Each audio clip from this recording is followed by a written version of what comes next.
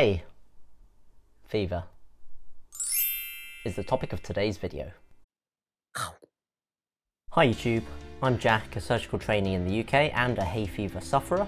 Hay fever season is finally here and nature is reminding us who's really in charge. If you suffer from hay fever like me and 1 in 4 of the UK population, then this video is the one for you. I'll be talking about what hay fever is, what tests can be done for it, and also go on to the treatments for hay fever.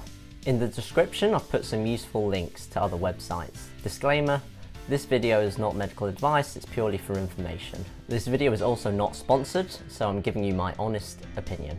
Hay fever, also known as seasonal allergic rhinitis, is a type of allergy to pollen. Pollen is the stuff that plants spray into the air to try and reproduce. At certain times of year, pollen counts are higher, and if you have hay fever, this causes certain symptoms such as a runny or blocked nose, itching, sneezing, or other symptoms involving the eyes such as itchy, red, watery eyes or an irritated, itchy throat. Pollen counts are higher at certain times of the year, and that's why it's called seasonal allergic rhinitis. You may also have heard of people being either a tree or grass pollen allergy sufferer. So which type are you? Grass type or tree type? In the UK, 95% of hay fever sufferers are grass type, where they're allergic to grass pollen, and 20% are tree pollen allergic. So there is some crossover there as well. On a lesser note, some people are allergic to weed pollen, although this is a lot less common than the other two. One way to tell if you're either a grass pollen or a tree pollen hay fever sufferer is by the time of the year. The Met Office has released a beautiful diagram that illustrates this very well. In mid-spring to early summer, tree pollen levels tend to be higher, whereas grass pollen levels are higher a bit later in the year, from late spring to midsummer or so, and weed pollen tends to be a little bit later than that. You don't always need to do a test to find out if you have hay fever. Sometimes just going by having symptoms when the pollen counts are high is enough, or sometimes your doctor will try you on antihistamines, which are a type of treatment I'll mention later, and if that clears up your symptoms, then you have an allergic problem. Although it may not be hay fever, it may also be another kind of allergy, such as to dust or animals. If, however, you did decide to go for a test or your doctor thought it appropriate, there are several options. One option is to have a skin prick test, which is where a sample of pollen or whichever allergen, which is whatever causes an allergy, is placed on your skin and a prick is made to see if you develop a skin reaction. Another type of test is a blood test to look for something called IgE or immunoglobulin E. This is something that is in higher levels in the blood if somebody suffers from allergies.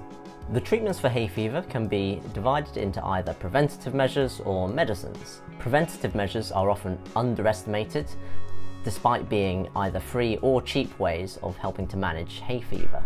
In summary, they involve avoiding wooded or grassy areas when the pollen counts are high, closing windows, especially at high pollen times of the day, such as mid-morning and early evening, avoiding hanging out laundry, as this can then bring pollen back into the house later, and also after going outside, having a shower or even using what's called a saline nasal rinse or a nasal douche, like this one, Neomed. I'm not sponsored by them, by the way. There are many medications for hay fever, but today we're just going to talk about over-the-counter medications that you don't need a prescription for. There are two big hitters, and these are antihistamines and steroids. No, these are not the kind that will make you jacked and win a bodybuilding competition. Whoa, bro, how'd you get so massive? Hay fever medication. There are also a couple of other over-the-counter medications for specific symptoms, which I'll talk about. Antihistamines are often recommended for mild symptoms. They're an all-purpose starter medication for hay fever. Examples include loratadine, cetirizine, crivastine, and they are effective for all symptoms of allergies really, as they're taken as tablets, so they act on the whole body. This includes nose symptoms, eye symptoms, and an itchy throat. Antihistamines are good because they have very few side effects, especially the modern varieties. The older types, such as chlorphenamine, used to make people quite drowsy. The modern ones can make you drowsy, but less so. If you do feel drowsy, then obviously don't drive. Steroid nose sprays are used for more severe symptoms. Examples include beclometasone, or fluticasone, or mometasone. In my experience of using them, they take a few days to work, even up to 2 weeks, However, once they do start working, they are very effective for nose symptoms. And they can also help with eye symptoms, even though you're spraying them in the nose. For watery or itchy eyes, chromoglycate drops can be used. And for a blocked nose, you can always use nasal decongestants, for example, Otrivine or any of the others, such as ephedrine.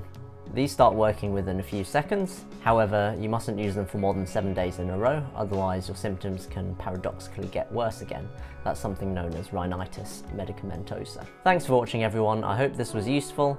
Next time I'll be going into more depth about each of the treatments and expanding on those that you need a prescription for. Tune in next time.